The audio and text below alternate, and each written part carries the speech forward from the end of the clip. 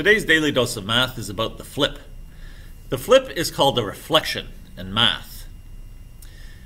In the example on the left, we have a black hexagon, and then the mirror line is shown in orange.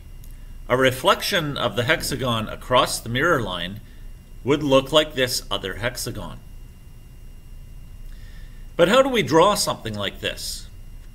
Let's look at our second example. We have a red square, and we have named the corners of the square its vertices A, B, C, and D. We also have an orange mirror line. To reflect this square across the mirror line, what I want to do is take a ruler and measure the distance from one of the vertices to the mirror line. I make sure the edge of the ruler is perpendicular to the mirror line. Then I double that distance, and I'm going to put a reflection of that vertex on the opposite side. It'll be the same distance from the mirror line as the original vertex, but on the opposite side.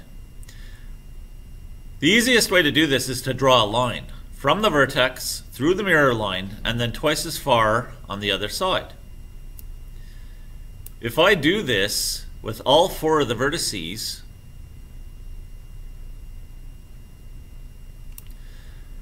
I have lines that look like this. I can put a dot at the end of each of these four lines, and then I can connect the dots to draw my reflection. I have another square, which is a reflection of the first square. To show what is the original and what is the copy, I will also label the vertices of the copy. But I use the same letters with prime symbols. A, B, C, D is the original square, and A prime, B prime, C prime, D prime is the copy of the square, its reflection across the mirror line.